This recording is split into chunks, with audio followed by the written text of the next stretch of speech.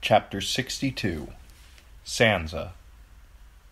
When Sir Lancel Lannister told the Queen that the battle was lost, she turned her empty wine cup in her hands and said, "Tell my brother, sir." Her voice was distant, as if the news were of no great interest to her. "Your brother's likely dead." Sir Lancel's surcoat was soaked with the blood seeping out under his arm. When he had arrived in the hall, the sight of him had made some of the guests scream. "He was on the bridge of boats when it broke apart, we think. Sir Mandan's likely gone as well, and no one can find the hound. Gods be damned, Cersei, why did you have them fetch Joffrey back to the castle? The Goldcloaks are throwing down their spears and running, hundreds of them. When they saw the king leaving, they lost all heart. The whole Blackwaters are washed with wrecks and fire and corpses, but we could have held if—" Osney Kettleback pushed past him. "There's fighting on both sides of the river now, your grace. It may be that some of Stannis' lords are fighting each other. No one's sure. It's all confused over there. The hound's gone, no one knows where, and Sir Balin's fallen back inside the city. The riverside's theirs. They're ramming at the King's Gate again. And Sir Lancel's right. Your men are deserting the walls and killing their own officers. There's mobs at the Iron Gate and the Gate of the Gods fighting to get out. And Flea Bottom's one great drunken riot." "Gods be good," Sansa thought. "It's happening. Joffrey's lost his head, and so have I." She looked for Sir Ilyn, but the king's justice was not to be seen. "I can feel him, though. He's close. I'll not escape him. He'll have my head." Strangely calm, the queen turned to his brother Osfrid.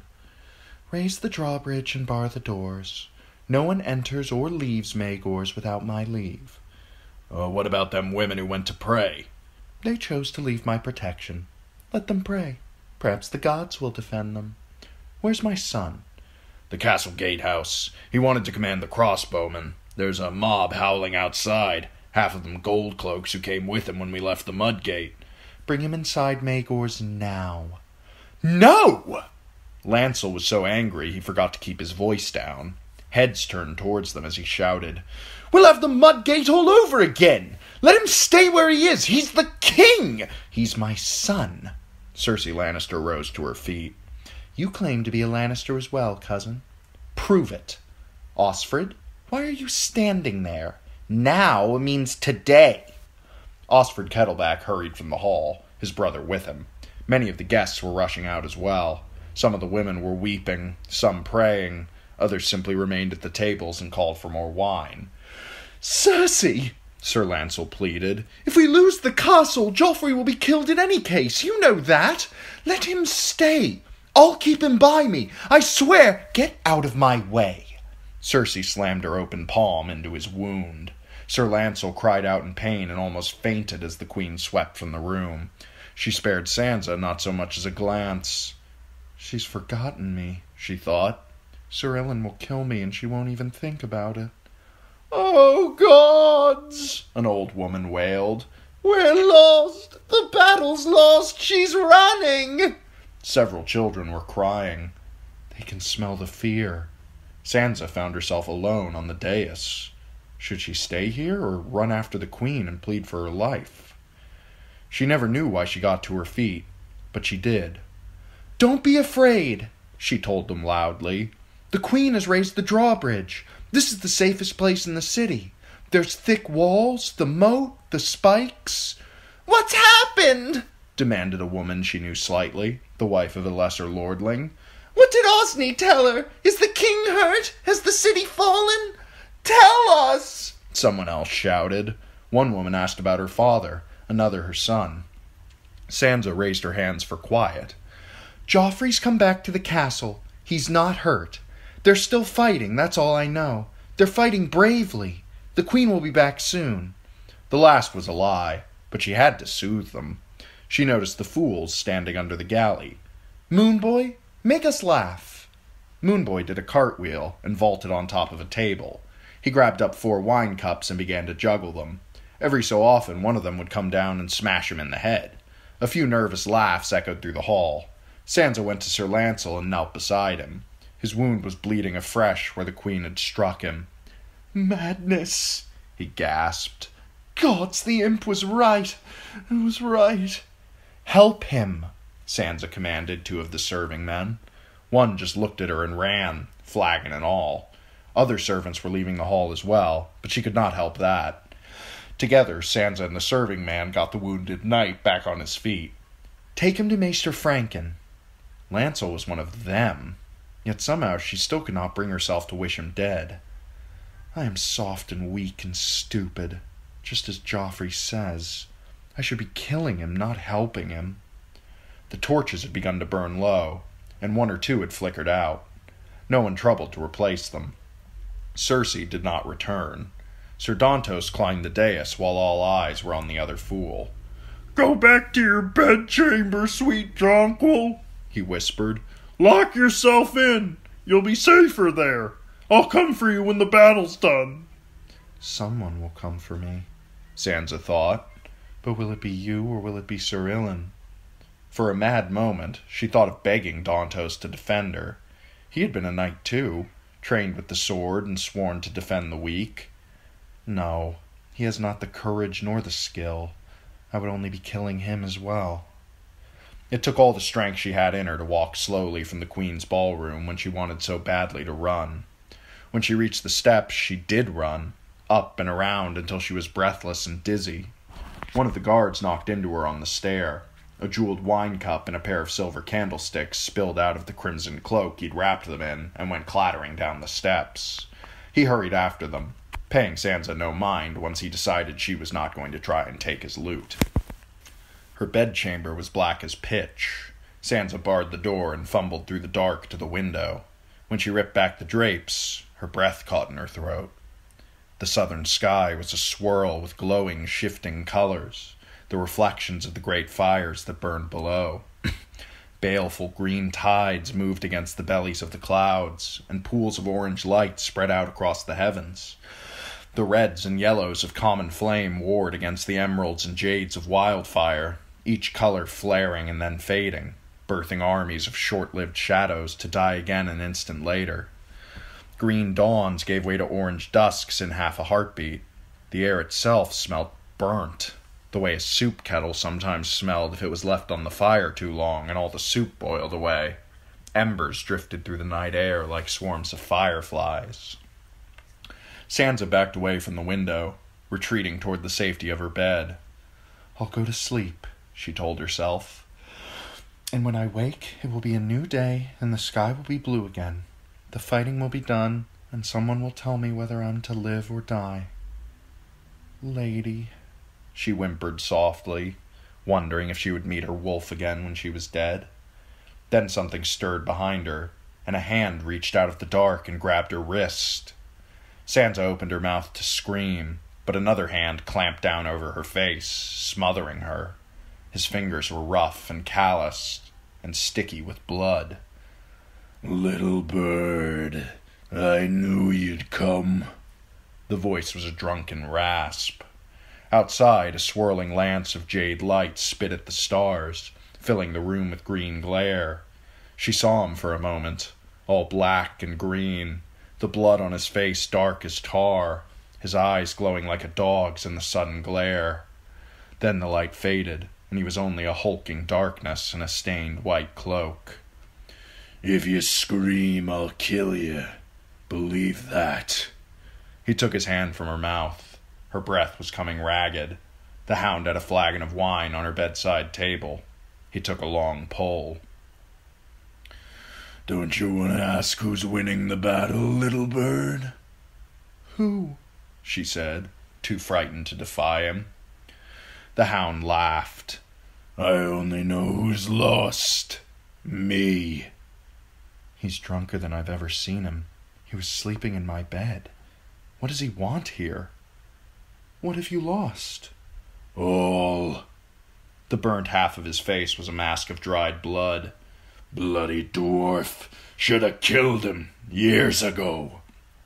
"He's dead, they say." "Dead? No, bugger that. I don't want him dead." He cast the empty flagon aside. "I want him burned. If the gods are good, they'll burn him. But I won't be here to see. I'm going." "Going?"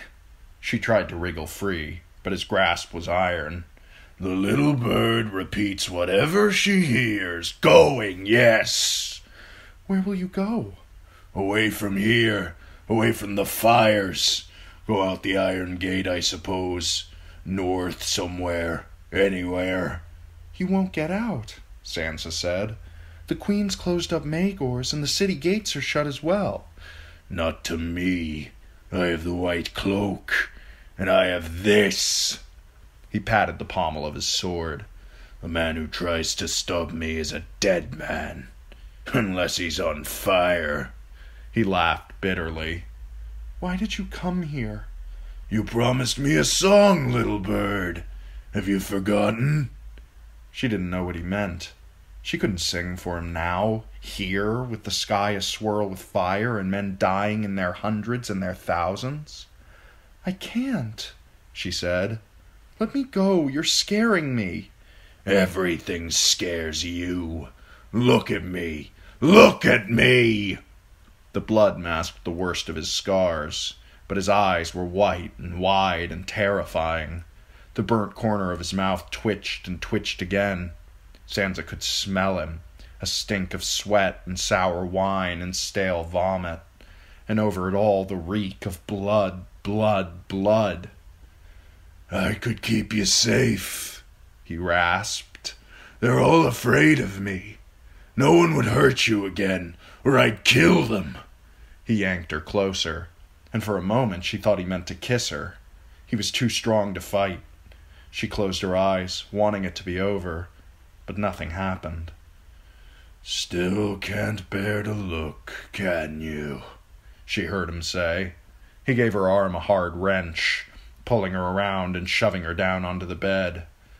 I'll have that song.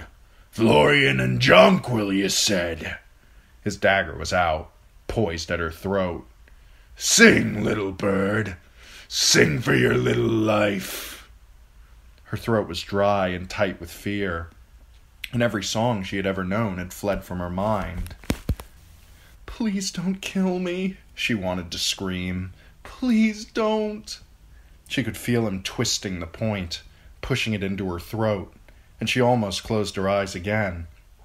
But then she remembered.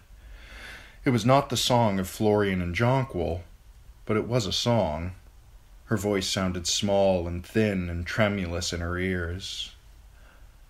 Gentle mother, font of mercy, save our sons from war, we pray. Stay the swords and stay the arrows, let them know a better day. Gentle mother, strength of women, help our daughters through this fray. Soothe the wrath and tame the fury, teach us all a kinder way. She had forgotten the other verses. When her voice trailed off, she feared he might kill her. But after a moment, the hound took the blade from her throat, never speaking. Some instinct made her lift her hand and cup his cheek with her fingers. The room was too dark for her to see him, but she could feel the stickiness of the blood, and a wetness that was not blood.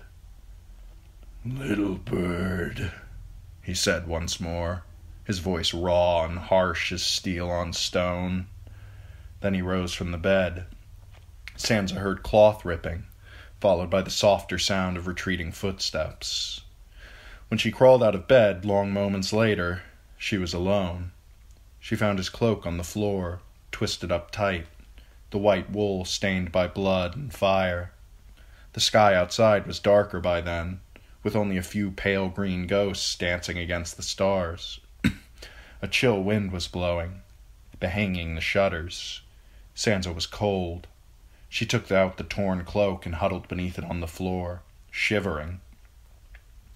How long she stayed there she could not have said, but after a time she heard a bell ringing, far across the city. The sound was a deep-throated bronze booming, coming faster with each knell. Sansa was wondering what it might mean when a second bell joined in, and a third, their voices calling across the hills and hollows, the alleys and towers, to every corner of King's Landing. She threw off the cloak and went to her window. The first faint hint of dawn was visible in the east, and the Red Keep's own bells were ringing now, joining in the swelling river of sound that flowed from the 7 crystal towers of the great sept of Baelor. They had rung the bells when King Robert died, she remembered, but this was different. No slow, dolorous death knell, but a joyful thunder. She could hear men shouting in the streets as well, and something that could only be cheers. It was Sir Dantos who brought her the word. He staggered through her open door, wrapped her in his flabby arms, and whirled her around and around the room, whooping so incoherently that Sansa could not understand a word of it. He was as drunk as the hound had been, but in him it was a dancing, happy drunk. She was breathless and dizzy when he let her down. "What is it?" She clutched at a bedpost. "What's happened? Tell me." "It's done! Done! The city is saved! Lord Stannis is dead, Lord Stannis is fled, no one knows, no one cares! His host is broken, the danger's done! Slaughtered, scattered, or gone over, they say! Oh, the bright banners, Jonquil, the banners! Do you have any wine? We ought to drink to this day, yes! It means you're safe, don't you see?" "Tell me what's happened." Sansa shook him. Sir Dantos laughed and hopped from one leg to the other, almost falling. "They came up through the ashes while the river was burning. The river! Stannis was neck deep in the river, and they took him from the rear. Oh, to be a knight again, to have been a part of it! His own men hardly fought, they say. Some ran, but more bent the knee and went over, shouting for Lord Renly. What must Stannis have thought when he heard that? I heard it from Osney Kettleback, who had it from Sir Osmond. But Sir Balin's back now, and his men say the same, and the Goldcloaks as well. We're delivered, sweetling. They came up the Rose Road and along the river bank, through all the fields Stannis had burned, the ashes puffing up around their boots and turning all their armor gray, but oh, the banners must have been bright, the Golden Rose and Golden Lion and all the others, the Marbrin Tree and the Rowan, Tarley's Huntsman and Redwine's Grapes and the Lady Oakheart's Leaf. All the Westermen, all the power of Highgarden and Casterly Rock. Lord Tywin himself had their right wing on the north side of the river, with Randall Tarley commanding the center and Mace Tyrell the left. But the vanguard won the fight. They plunged through Stannis like a lance through a pumpkin, every man of them howling like some demon in steel. And do you know who led the vanguard? Do you? Robb? It was too much to be hoped, but... It was Lord Renly! Lord Renly in his green armor, with the fires shimmering off his golden antlers. Lord Renly with his tall spear in his hand. They say he killed Sir Geard Morgan himself in single combat, and a dozen other great knights as well. It was Renly! Oh, the banners, darling Sansa! Oh, to be a knight!